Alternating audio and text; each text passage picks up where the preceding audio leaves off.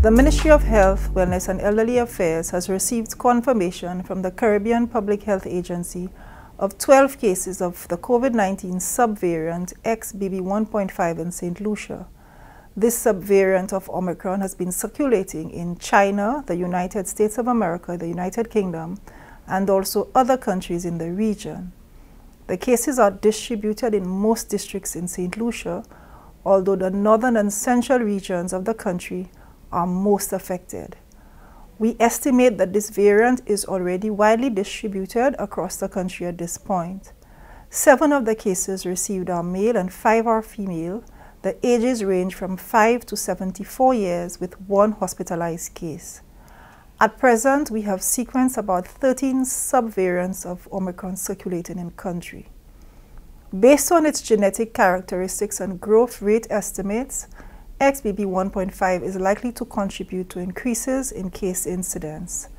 There is also evidence for increased risk of transmission, and it seems more resistant than earlier strains to antibodies, reinfection, and vaccines. Symptoms range from the typical cold symptoms such as the cough to shortness of breath to cases that require medical attention. Other symptoms include fever, chills, fatigue, muscle or body aches, sore throat, nausea, vomiting, and diarrhea. These symptoms typically last 5 to 7 days. The symptoms of this new variant has become less severe due to prior infection and immunization.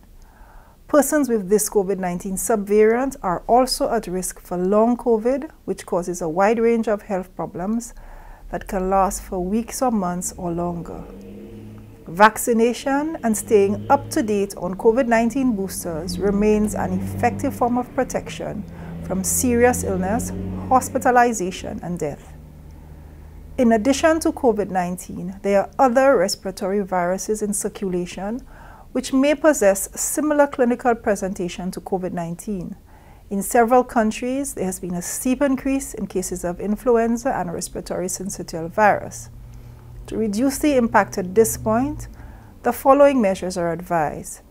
Keep healthy and build immunity by consuming healthy foods daily, such as fruits and vegetables, increased fluids, and regular exercise. Maintain sanitary measures at home, at work, and at school. Ensure regular cleaning and disinfection of surfaces and cough etiquette. Persons with chronic health conditions are advised to ensure compliance to medication to keep their condition controlled. Mask use is strongly advised. All symptomatic persons should wear face masks if interacting with others or in public. Persons who are symptomatic should be managed based on their symptoms with Panadol, cough syrup, increased fluids, and rest. If your condition worsens, visit the nearest wellness center or private health facility. Children who are exhibiting active infection should be kept at home until they recover. Ensure face mask use if they interact with others. The influenza and COVID-19 vaccines are available at all wellness centers, and especially the high-risk patients are advised to get them. The Ministry of Health, Wellness and Elderly Affairs will continue to monitor the situation and provide guidance as needed.